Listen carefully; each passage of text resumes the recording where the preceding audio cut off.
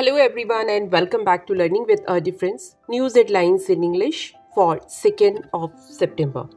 And first of all, national news. Assam Trinamool Chief Ripun Bora resigned from party.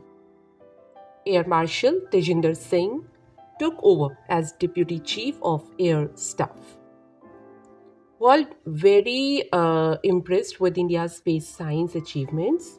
Rakesh Sharma. 26 rescue teams deployed in Andhra Pradesh, Telangana amid flooding. Musk made efforts to change culture of adjournments in courts. President. 2 new spider species found in Western Ghats.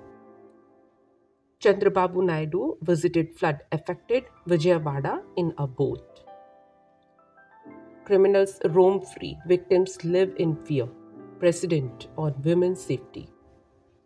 President Draupadi Murmu addressed valedictory session of National Conference of District Judiciary. Now international news. Germany's far-right poised to win regional elections. Brazil top court's fake judge deliberately interfered in election. Elon Musk. Pakistan's Peshawar emerged as epicenter of Mpox as tally reached 5, a report said. Helicopter of Iran's President Ibrahim Raisi crashed due to weather problem. Fires in Brazil's Amazon rainforest in August, highest since 2010.